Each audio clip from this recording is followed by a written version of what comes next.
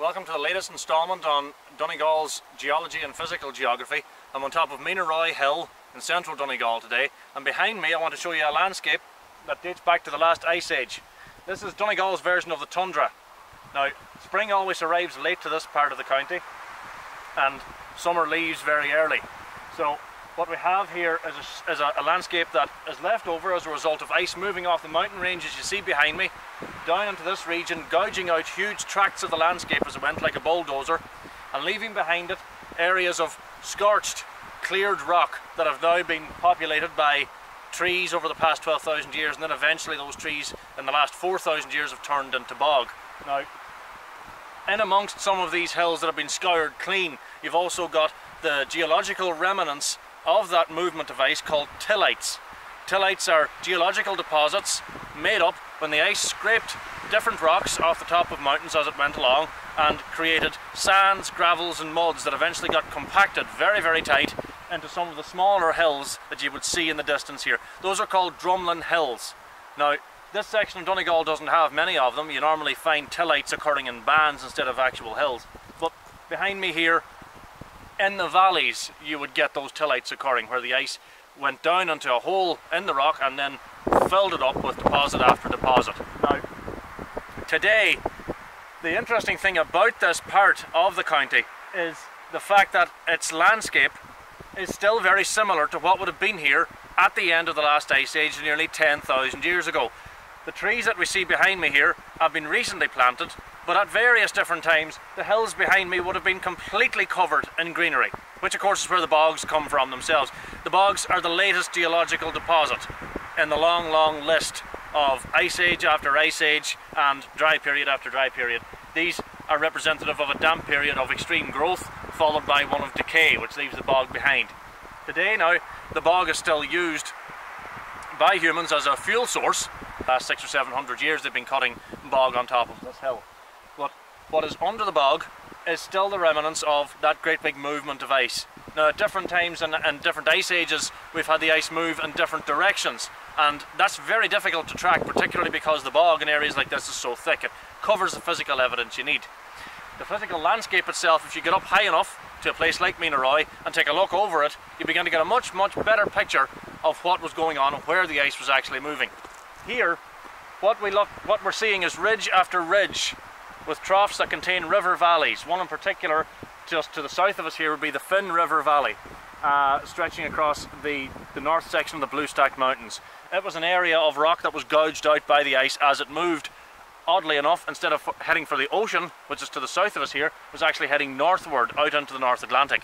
And as it did so, it scraped the top of Meenaroy and everything with it down as far as the Letterkenny Basin and then on out into the open ocean.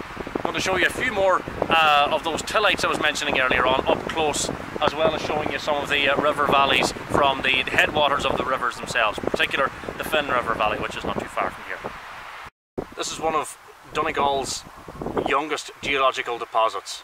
This is the brown peat that covers the top of many of the hills here, up above a certain elevation, about 150 metres up above sea level. You start to find very thick deposits of this material. This is left over from thousands of years of successive growth of trees and plants on the hills that have then decayed in the damp environment that existed after the ice age and built up into this layer of compressed dead plant matter. Now, left for long enough, this would actually produce coal. However, it would need to be covered over with another layer of tillites and then go through the process of geological sedimentation where extreme pressure and some heat is applied in order to produce coal out of this here. But it would only end up as a very, very thin band. Whereas now, what I'm sitting on here and what I'm sitting next to is probably about 8 feet deep.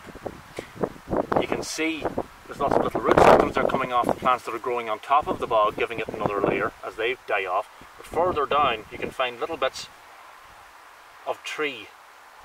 Now, this is a piece of bog pine, and it's very easy to chip away. I can put my finger through it. You can find oak preserved in the bog, turned black by the acids in the bog itself, that is in excess of 2,000 to 3,000 years old, and in some rare instances even older. Now, In some parts of Donegal you can find bog oak by the roadside and bog cuttings like this here, but most of the time it is pine. And at one stage that shows, particularly if you analyse the pollen in deposits like this, you can see the growths of different types of trees as they arrived onto the island of Ireland for the last 10,000 years. In some instances where I'm picking up the bog pine from here, pollen tells us that most of the countryside would have been covered in pine forestry. I want to show you one of the features in this particular area, which is a glaciated lake. There are two glaciated lakes at the feet of the mountain behind me here. One of them is the headwaters of the Finn Valley, the Finn River that I was talking to you about earlier. Now, this one spawns another small river that goes off into one of those gouges in the landscape created by the ice. I just want to bring the camera over here for a second, just so that you can see the extent of it. Now, glaciated lakes are often quite deep, and the unifying feature among them all is that they're very elongate. They stretch along the base of the valleys, and the reason for their existence in the first place is that the ice that came into the region took huge chunks of rock off the top of the mountains and used them like the gouge on a bulldozer and tore into the land, into areas where water would then later on settle. Now, the very first waters to occupy these lakes would have been meltwater from the glaciers, and over the years they themselves have been frozen in particularly harsh conditions during winter time. In some cases they were so frozen over that in recent years people have actually been out driving on them, which isn't advisable at the best of times, since the ice can get quite thin on these lakes. It's very unpredictable. So the lake behind me here has an average depth of around 30 to 50 feet, where in some instances it can go down hundreds of feet.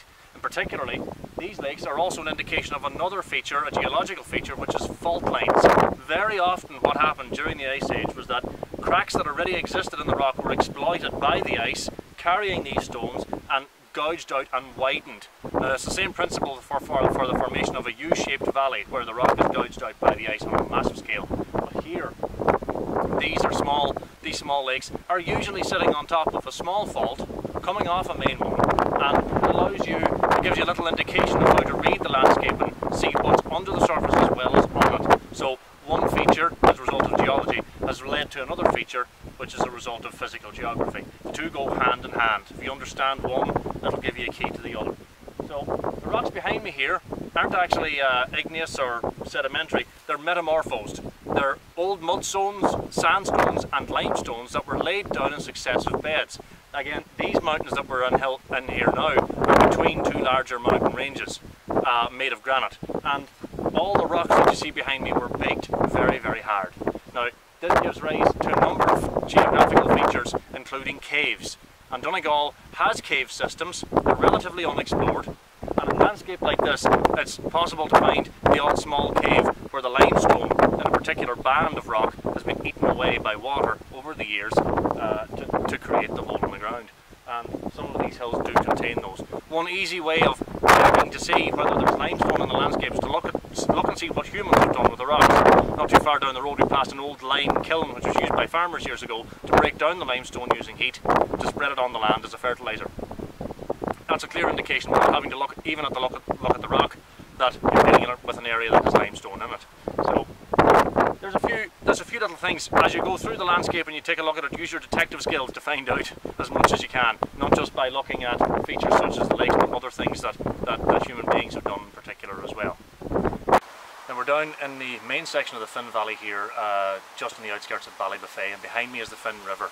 At this stage of the river's life cycle, it's already widened out into a fairly slow-flowing, depositing river. And what you notice about the surroundings behind me here is that they're very green, very verdant. There's an awful lot of nutrition in the soil. The reason for that is partly due to the river, and also partly due to the action of ice moving material off the mountains and depositing mineral-rich detritus inside the valley basins.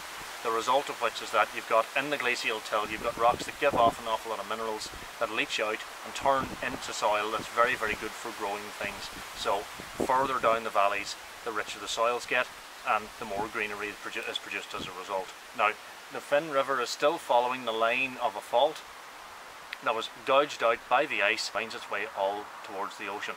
The Finn Valley then empties out as it goes from here, from Ballybofey, further on into areas like Stranorder and then eventually out past into the Foyle Basin. It's going from one fault system to another that had been exploited by the ice to create this path towards the ocean. So while the river over time will deviate a little here and there, it'll mostly stay in that area that the ice produced for it during the Ice Age. So that gives you a little bit of an indication of what you're looking at in physical geography terms, and the forces at work to form the base of the physical geography that we're all living with here in Donegal. And from myself and from Claire, who's braved the elements filming this with me, thank you very much for watching, and we'll talk to you again soon. Bye bye.